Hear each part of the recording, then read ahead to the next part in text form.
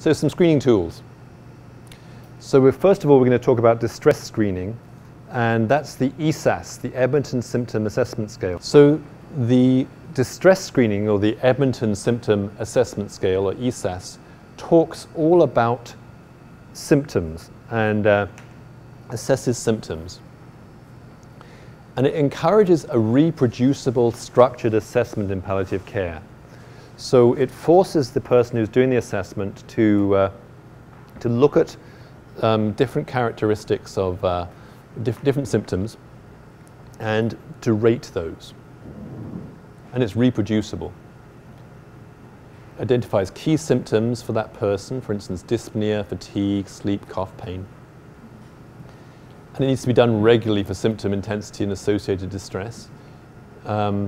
And it measures the response to treatment. So if you do an ESAS on one day and you find out that their pain is really bad, and then you maybe increase their doses or frequency of medication, do an ESAS the next day, and you can see what's happened.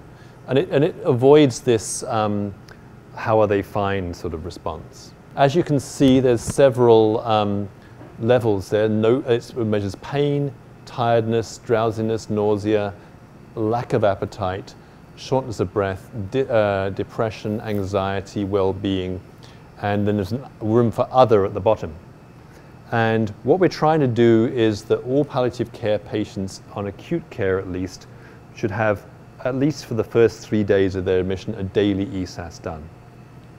A very effective way of doing this is to mark it with a Sharpie pen. So you get this sort of block graph appearance, so blocking out the numbers so you can immediately look at it very quickly and see where the problems are.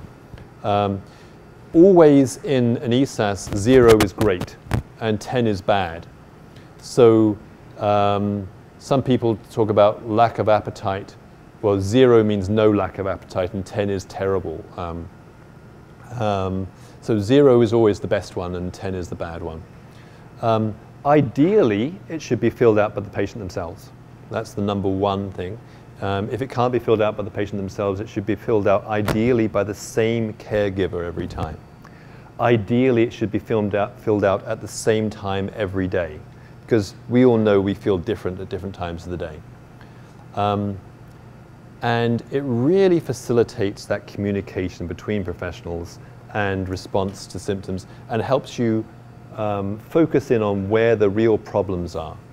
And it encourages a standardized palliative care assessment, because if you've gone through that ESAS, you've done a pretty good palliative care assessment, at least for symptoms.